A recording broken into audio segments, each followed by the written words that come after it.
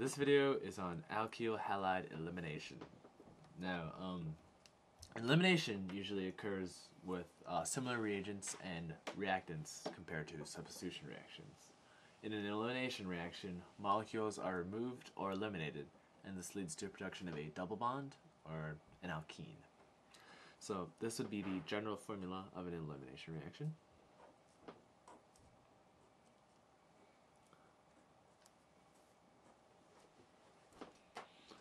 And in an elimination reaction, Y and Z are always removed or eliminated.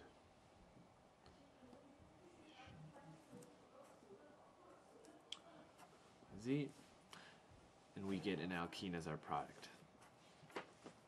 Now, in this case, Y and Z are either going to be hydrogen or an alkyl halide, and the other is whatever. So, for naming the carbons, the carbon attached to the alkyl halide is called the alpha carbon. So let's let Z be the halide. So this carbon would be the alpha carbon, and this carbon is called the beta carbon. And all beta carbons is just every other carbon attached to the alpha carbon. So if there is a carbon here or a carbon here, they'd be called beta carbons. Now, similar to substitution reactions, elimination reactions also require a good leaving group. The carbon that the leaving group is attached to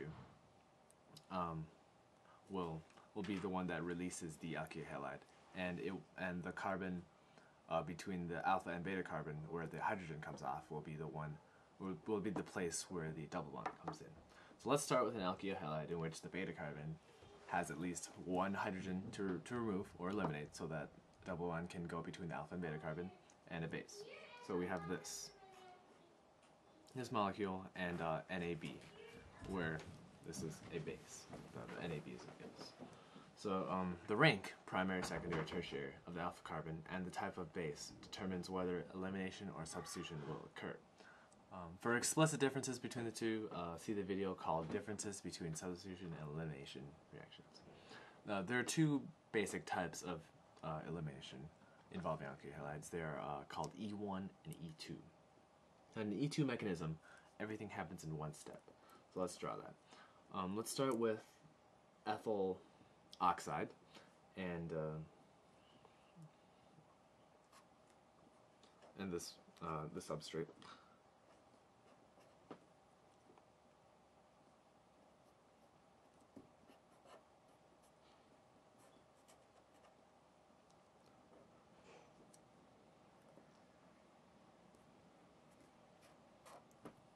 Now we see that this is obviously the alpha carbon and this is the beta carbon, but so we see that here this carbon can also be the beta carbon, and in this case this ethyl oxide can also get a H from here, and there's really no difference, but for displaying purposes we're going to take this H as it's much easier to see the mechanism.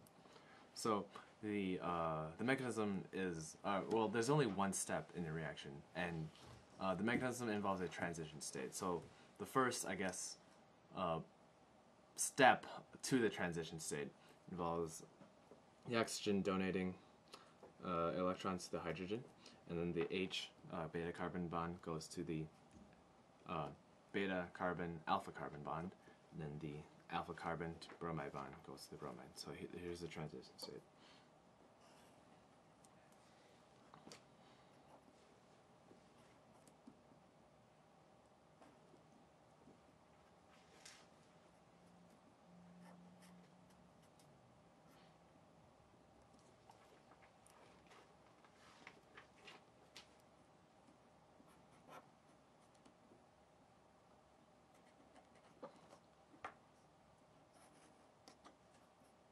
And this double T symbol indicates that it's a transition state.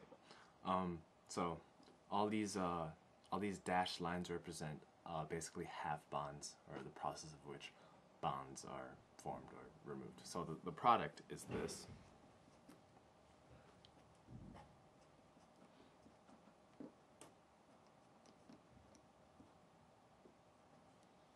And we see here that there are no wedges and dashes, indicating that this whole thing is a plane.